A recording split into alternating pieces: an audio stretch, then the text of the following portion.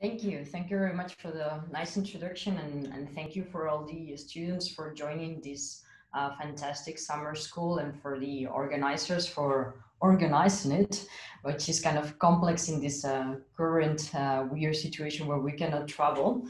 So it's a pleasure to give you this lecture, which I hope will kind of cover what we know about marine diazotrophic cyanobacteria nowadays, and some hints as well of most current research or most contemporary research, as well as ways forward.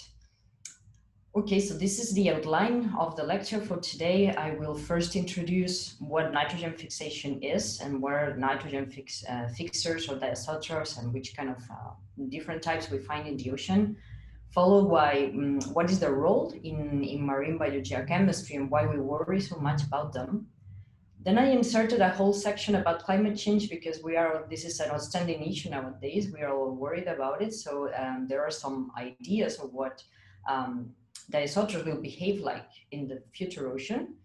Then a short section about current research on marine cyanobacteria, specifically on diazotrophs, and what are the most current advances in the field. And finally, some wrap-up take-home messages.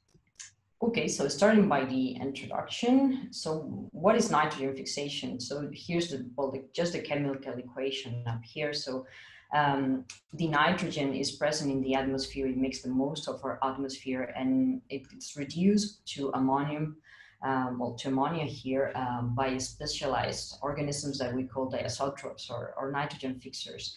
So this is a very energetically expensive process. It takes about 16 ATP. And not everybody can do this, so this is why marine diazotrophic cyanobacteria are so important, because not everybody is able to use this kind of nitrogen that is otherwise inert for everybody else. So the way this works in the ocean is that atmospheric nitrogen is dissolved into seawater, and then there it's fixed by these diazotrophs and becoming into ammonia. Finally, it can be further oxidized or reduced to other forms such as nitrate or ammonium, and this is more easily used by other plankton, specifically phytoplankton, or other also bacteria and primary producers. So they actually fuel nitrogen cycling in the ocean, and an important part, as we will see, of primary productivity. So we call them diazotrophs. It actually just comes from the Greek. D is to, azo is nitrogen, trophos is nutrition. So literally, these are the bugs that eat or feed on nitrogen. And they are quite diverse. So here is a tree of the Nife gene. The Nife gene encodes for a subunit of the nitrogenase enzyme, which is the enzyme they use to fix the nitrogen. And you see the cyanobacteria here in one branch, but there is actually a much wider diversity out there. As we will see, there are also other bacteria and archaea that also fix nitrogen in marine ecosystems, not only in the open ocean, but also associated to corals or in sediments, for instance. So here I have some pictures of maybe the best known groups of diazotrophs. Cyanobacteria can be filamentous and also unicellular, as we will see later. Among the filamentous, there are the heterocystous ones. So these are the ones that have heterocysts. These are specialized cells that have a very thick wall. So this thick wall prevents oxygen from diffusing in. And this is where nitrogen fixation happens, actually, because oxygen deactivates the nitrogenase enzyme. So some of these filamentous cyanobacteria have these heterocysts. Some, like Nodularia spumigena or Aphanitomenon, they are very abundant in the Baltic Sea, and they form large blooms, as we will see later. And then there are also filamentous cyanobacteria that live associated to other phytoplankton, as for example, this Rickelia rhizosolenia association. Rhizosolenia is a diatom, and some of them have Rickelia actually living inside them, providing them with nitrogen. But in the open ocean, probably the best known diazotroph is Trichodesmium. There are different species. This is one of them. And they actually don't have heterosis. So how they fix nitrogen without protecting their nitrogenase from oxygen is still quite of a mystery. But they seem to do so through a combination of spatial and temporal separation. So they fix nitrogen during the day, but in specific parts of the filament, and they have high respiration rates to get rid of that sort of contaminating oxygen. And as I said before, some of these filamentous groups, they are capable of forming these huge blooms. So here's a picture of a bloom of Nedularia in the Baltic Sea, a very recent picture that was posted by NASA. And you see these amazing green swirls. It's pretty impressive. And I don't know if you see very well, but there's this track. This is a cargo ship just crossing the bloom. So this gives you an idea of the immense size of these blooms. Trichodesmium are also very well known for forming blooms just like that. They are just a little bit more brownish.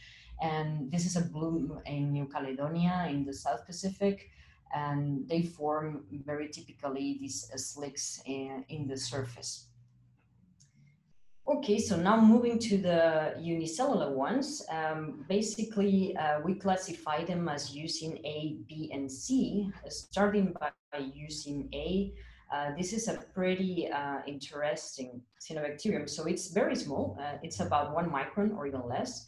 And it lives associated to eukaryotic algae hosts, such as rhinosophites in this case.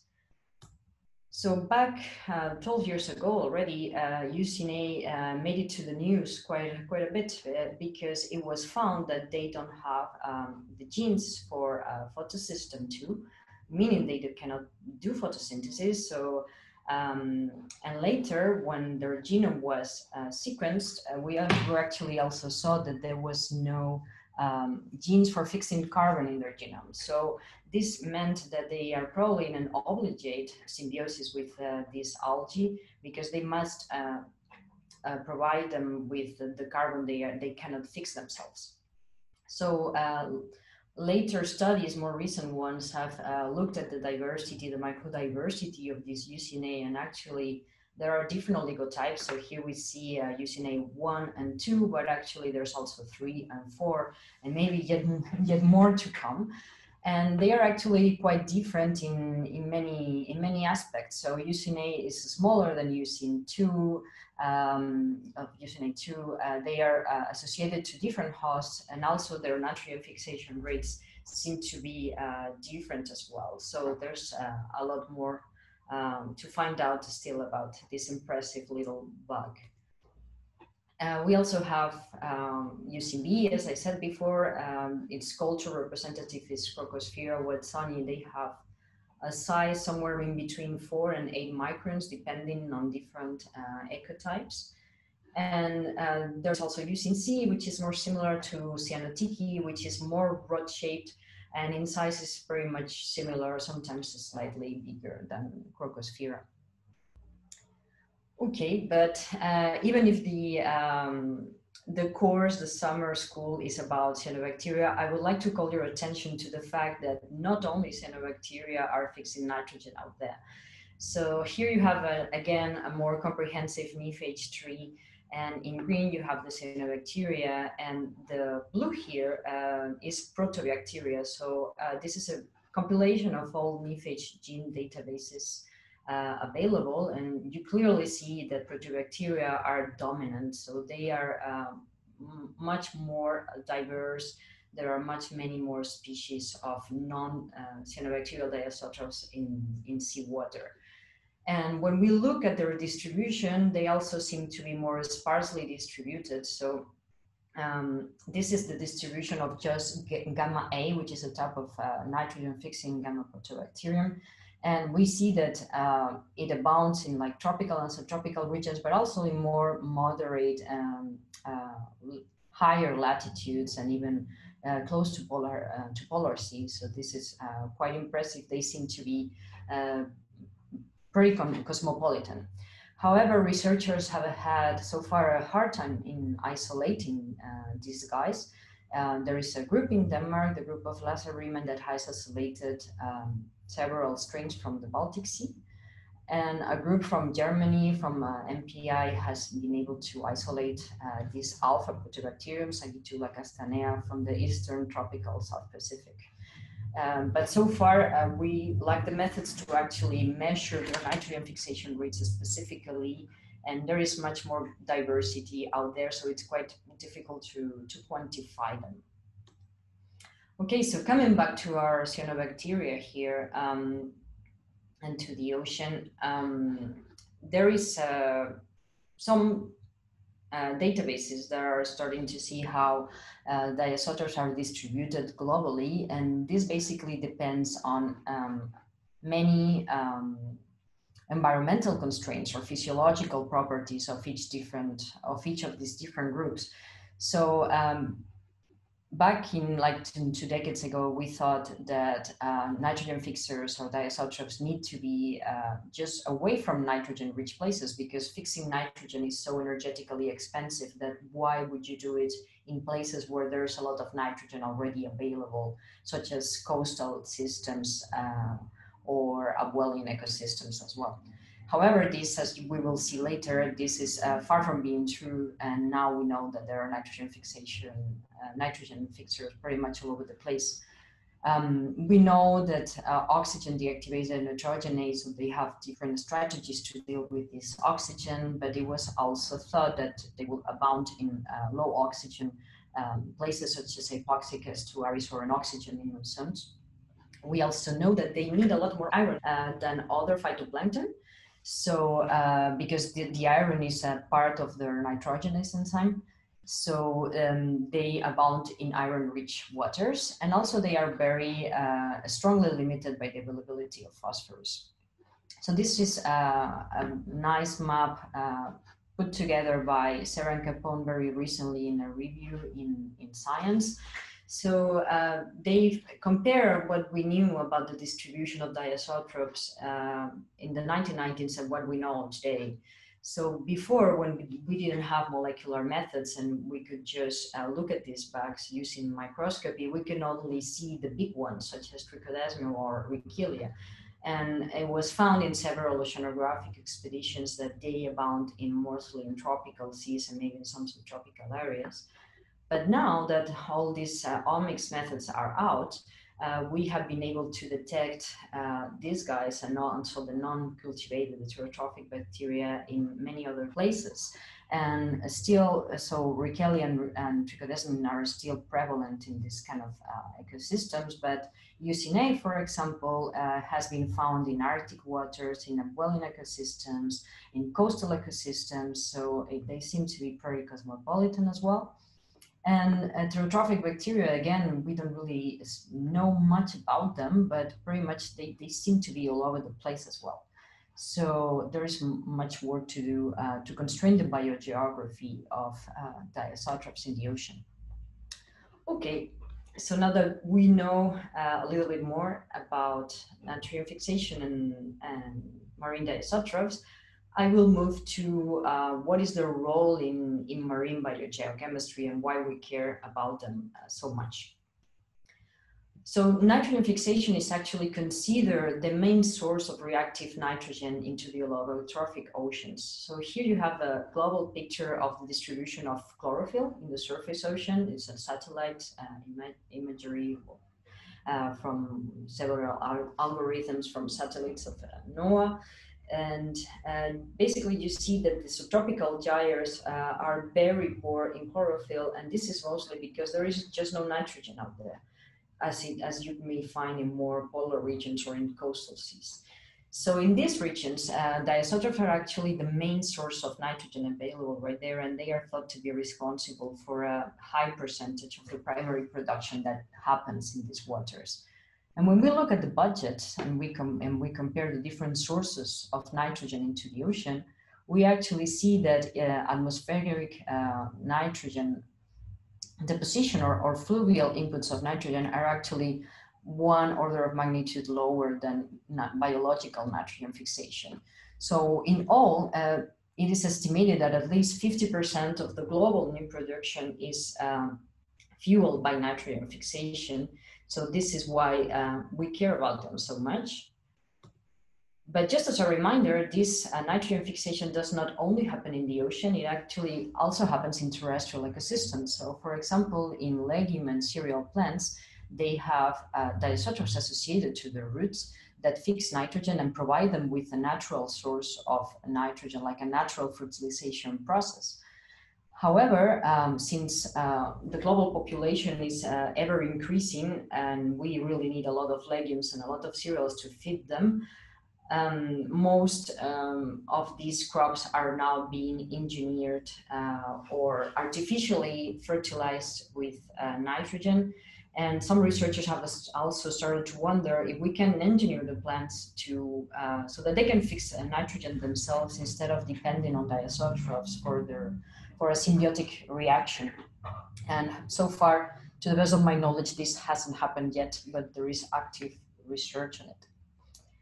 And this is a comparison that I like very much. So actually rice is estimated to feed 50% of the global population. So just to remind that even if nitrogen fixation is a microbial process that happens at very small scales, it actually has global consequences, not only in the ocean, but also on land. Okay, so coming back to our ocean, nitrogen fixation is thought to control the oceanic nitrogen reservoir, which is set between the sources and the sinks of nitrogen in the ocean. So among the sources we have, as we just saw before, atmospheric nitrogen deposition, we have riverine inputs, and we have nitrogen fixation that is much higher. And among the loss terms or sink terms, we have the nitrification, and we also have nitrogen burial, among others.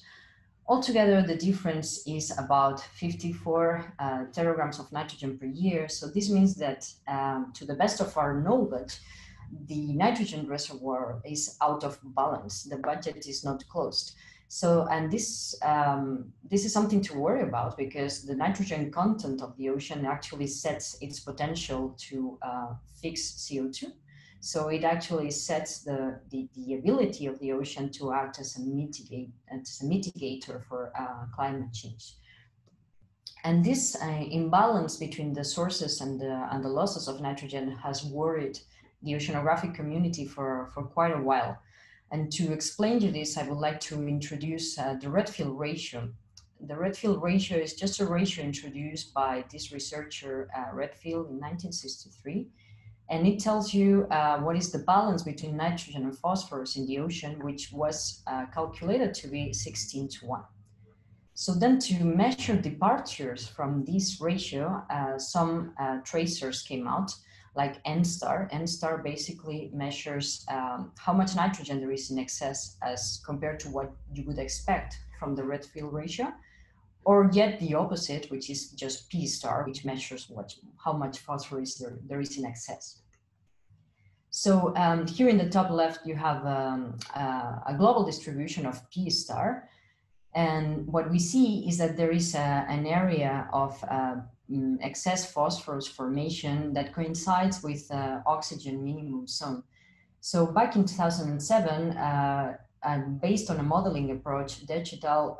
Found out that nitrogen fixation was supposed to be very high in this area, just to match the nitrogen losses that were happening really close from there. So it was predicted that there will be a spatial coupling between nitrogen sources and nitrogen losses. So this prompted a lot of in situ research, and many oceanographic ships went there, and many expeditions in the decade after this, and measure nitrogen fixation in these waters. And actually, what they found is that nitrogen fixation there was very low and could not explain, was nothing like what you would expect from the model. And it was thought that this is because there is just not enough iron in these waters, because iron limits nitrogen fixers. And then following that, the group of Sophie Bonnet found that they are really high in this in the Western tropical South Pacific. So actually, what they postulated is that there is a much larger spatial decoupling between the sources and sinks of nitrogen, of fixed nitrogen in the ocean. So losses are happening here where there is no nitrogen and when there is no oxygen. And actually, this generates an excess of phosphorus that travels all through the South Pacific down to the Western South Pacific, where it meets waters that have a lot of iron, and then that sustains high nitrogen fixation activity. But the lost nitrogen is not only there. There are also other places that are emerging as important nitrogen fixation hotspots that are so far not being contemplated in global models or in global budgets. So here in this graph here, you see the distribution of nitrogen fixation rates in the global database compiled by Tang et al., a very recent update of the database. And you can clearly see that there is a geographical bias. So most of the measurements have been done in the North Atlantic. And if they have been done elsewhere, it's always like within this 30-degree limit, more or less. So it just encompasses up to subtropical waters. But we clearly don't know what is going on in the Indian Ocean, for instance, or in the Southern Ocean, not even in the Arctic. So there is clearly a geographical bias in our budgets. And actually, when we look for nitrogen fixation elsewhere, we pretty much find it everywhere we go. So recent work has seen active nitrogen fixation in the Arctic Sea, also in coastal seas such as the eastern North American coast, and even in the dark ocean. So this is a transect in the Mediterranean Sea, and we can see that even down to 2,000 meters, you have active nitrogen fixation happening there. So this is quite impressive, and certainly all these numbers are not taken into account into budgets, and we are lacking a better coverage, a better geographical coverage of nitrogen fixation measurements to actually be able to close the budget. Another potential error term, let's say, is how we measure nitrogen fixation. So classically, this has been done through what we call the bubble method. This is a quite simple approach. So basically, you have your water bottle with your sample inside, and you inject 15N gas into it. And you incubate for a certain amount of time, usually 1 day. And then you use mass spectrometry to measure the 15N enrichment. So whenever your biomass, the biomass of your cells, is above the natural 15N enrichment, then you can say they fix nitrogen. And using mass balance equations, you can calculate your rates. So this is in theory fine, but already 10 years ago, a group from Geomar in Kiel, they found out that actually, because you're injecting this 15N as a bubble, as gas, the gas is not dissolving and not equilibrating with the water right away. It actually happens, this equilibration kind of increases along these 24 hours of incubation. And this violates the assumptions of mass balance equations, because the 15N in your bottle is not constant over time, it's evolving over time. So this does not allow you to calculate your rates properly. So to overcome this problem, what Moore et al. Proposed was to use a different method. So they proposed to take this bubble, put it into a seawater sample, and just pre-dissolve it in the way that you will use dissolved 15N as a tracer instead of a gas. So then they compared it, and they compare measurements of using the dissolution method and the bubble method. They actually found out that dissolution method rates are at least twice as high as bubble method results.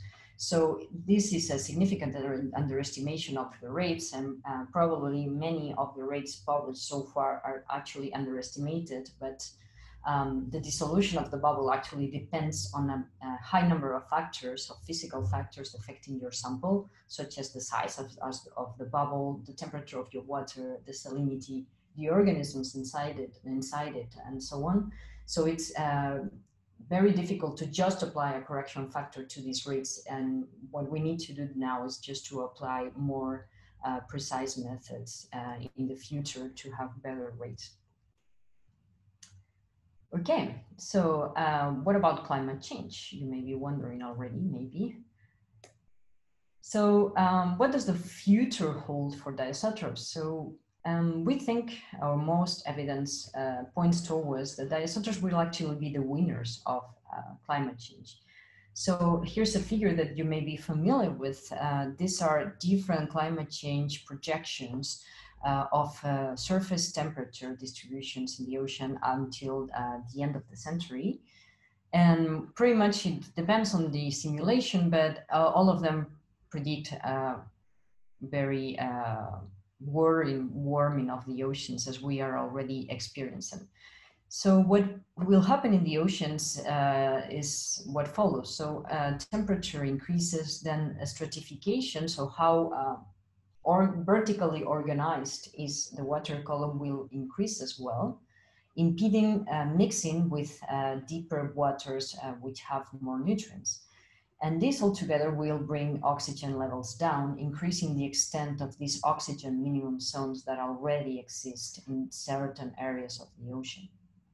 So this already can affect diazotrophs because at least the tropical ones like higher temperatures, and they need low oxygen present for the nitrogenase to function. But not only that, temperature would also promote desertification and hence dust deposition into the oceans. And we care about this dust deposition like from deserts because it's actually iron rich. So this may benefit the isotops as well. And here in this video, you see a colony of Trichodesmium that is actually moving around to shuttle of dust particles to the core of the colony. This is a quite impressive video that is already 12 years old. So further studies have looked at this process and how Trichodesmium is able to process dust particles. And they have seen that actually the epibionts that colonize the surface of Trichodesmium filaments, they shed these molecules called siderophores that are able to ligate metals, because otherwise some of these metals such as iron may not be bioavailable for phytoplankton, but through these molecules they become available to them, and then they can use them. But it's not only that. You probably also know that increasing CO2 is predicted to decrease the pH of seawater, what we call ocean acidification.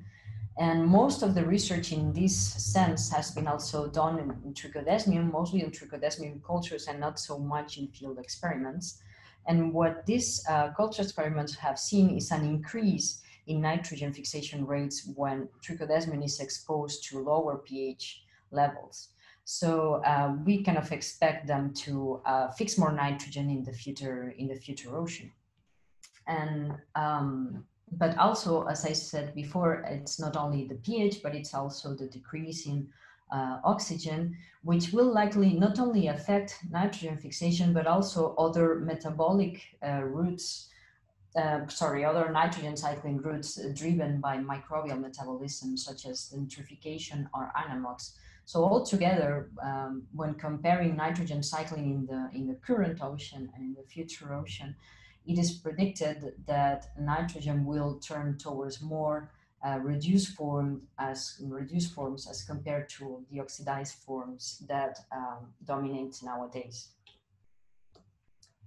And finally, I like to pop up the question, what about the rest? Because as I said before, like most of this research is being done on Trichodesmium, but we have seen that there are more nitrogen fixers out there.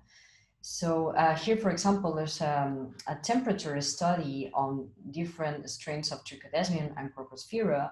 And basically what this study saw is that Trichodesmium may grow in a larger temperature range, whereas Crocosphaera can only stand a narrower window of temperature.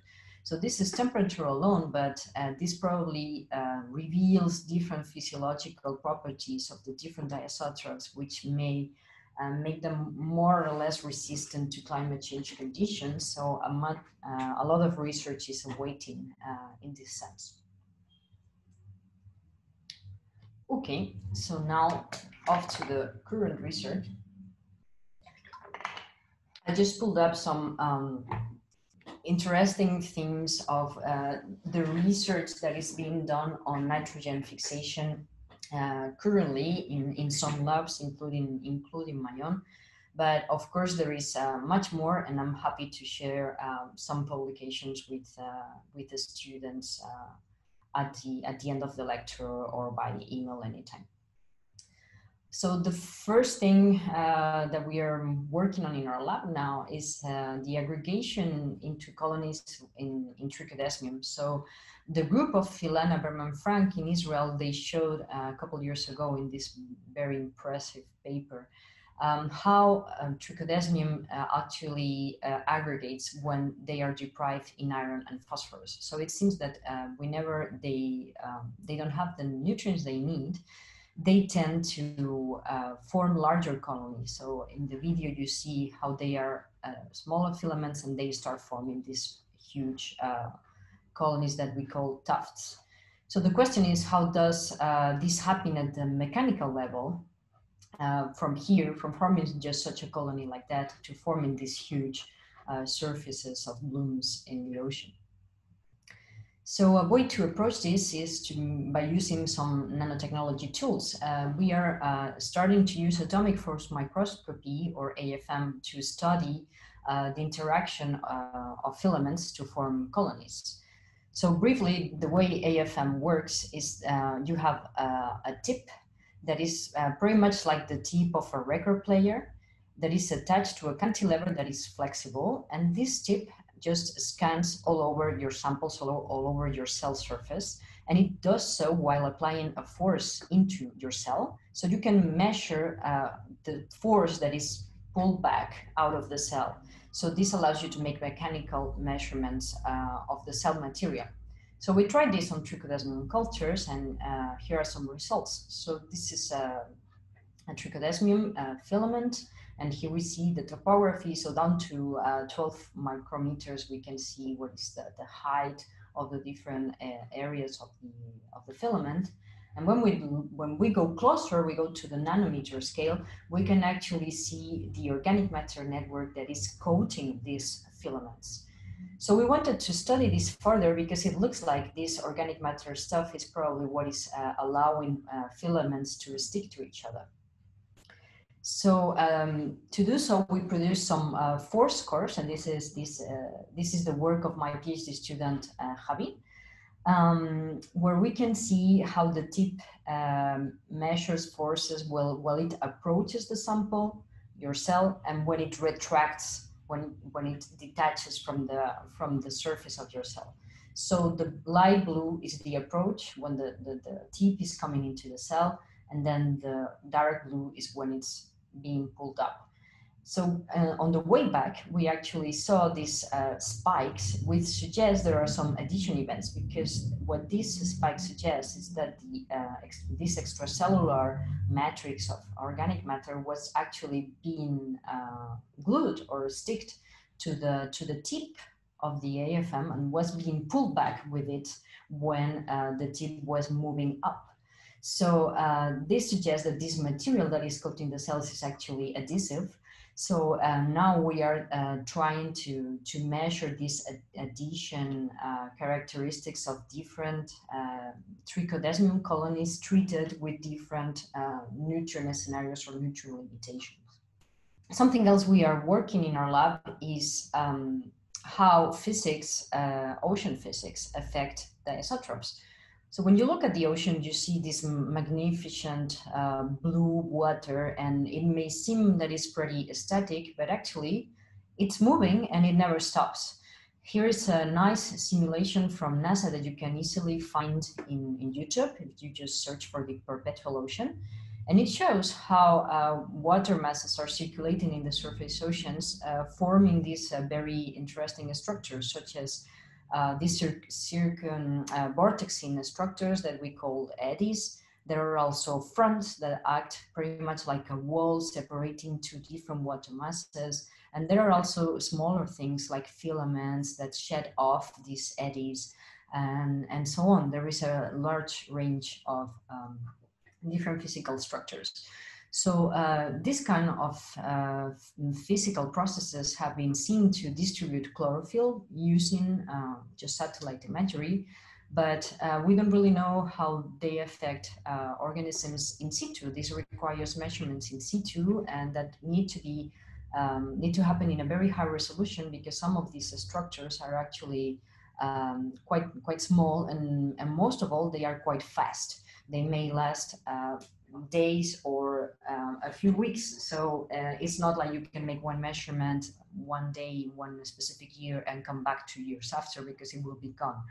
And you can not have an oceanographic boat there permanently out there for you either. So sampling these structures is quite challenging.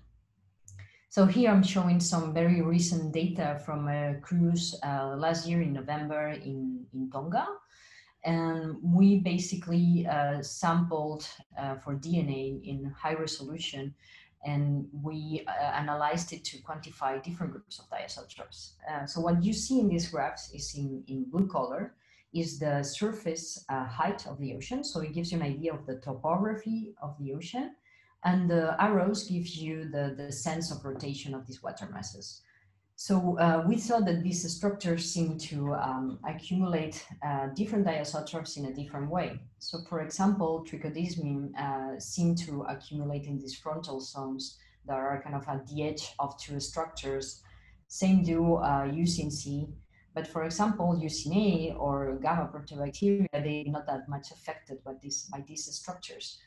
So this is a mere observation actually, because we are just seeing how the abundance of different groups spreads over structures, but we actually don't know what's going on there. We need physiological studies, we need trophic interaction studies to actually understand what is different in this water mass here from this water mass here, and how it's affecting the distribution of these diazotrophs. And all the research that is being done in other labs that is actually very important is, for example, the diversity of these diazotrophs. So to study the diversity of diazotrophs, we have been classically targeting the Nife gene, as I showed before. And there are some primers that are very degenerate that have been used for decades now. And apparently, they do not cover all the diversity out there. So a recent paper looked at metagenome assembled genomes of Nife, and they found that actually heterotrophic bacterial diazotrophs, so these non-cyanobacteria that we also like, they actually are much better covered when using a MAG approach than when using PCR-based approaches. So there's some diversity out there that we are not catching by classical methods. Something else that we are also quite worried about is who eats diazotrophs, who is actually grazing on them. A recent model by Nikki Gruber's group tried to use a preliminary grazing rate, and they found that when you have grazing, nitrogen fixation rates are lower and also differently distributed geographically than when you have a grazing term in your model. So this is something to worry about as well, because actually we don't have much data. Not many researchers have gone on there to measure grazing rates on diazotrophs, and actually it is quite difficult to do it and affect or bias your results importantly. But recently, a new paper out used a sort of submersible flow cytometer that also takes pictures. And they saw, and this was north of Hawaii, they saw that some dinoflagellates, such as Protoperidinium and Dinophysis strombidium, they actually graze on diazotrophs, and they found this Crocosphaera inside them. So this is an incubation-free approach that is very promising. But still, not only Crocosphaera is there, and we need to find out what's going on with the other diazotrophs and who are actually grazing on them. Okay, so and now we will move to the take-home messages. So basically, in summary, we have seen that nitrogen fixation may be a microbial process, but it has global consequences in the ocean and also in terrestrial ecosystems. We have also seen that diazotrophs are pretty much everywhere. Before, we thought that they were only found in tropical and subtropical seas, but actually you can find them in very high latitudes in the deep dark ocean, in coastal ecosystems, pretty much also in hydrothermal vents. Pretty much everywhere you go, there are diazotrophs out there. Also, we have seen that they may be the climate change winners, but that there is much more experimentation to be done before we can confirm that. And we have seen that we know very little about the physical interactions, like how they stick together, also how physical structures in the ocean affect their distribution. And also that we know very little about their trophic interactions. So right now we know a lot more about bottom-up interactions, how nutrients affect them, but not so much how top-down interactions, how grazers affect the populations of diazotrophs. So thank you all for listening. I'd like to thank my collaborators and very especially my students. And with that said, here you have my email in case you want to contact me anytime, and I'll take any questions. Thank you.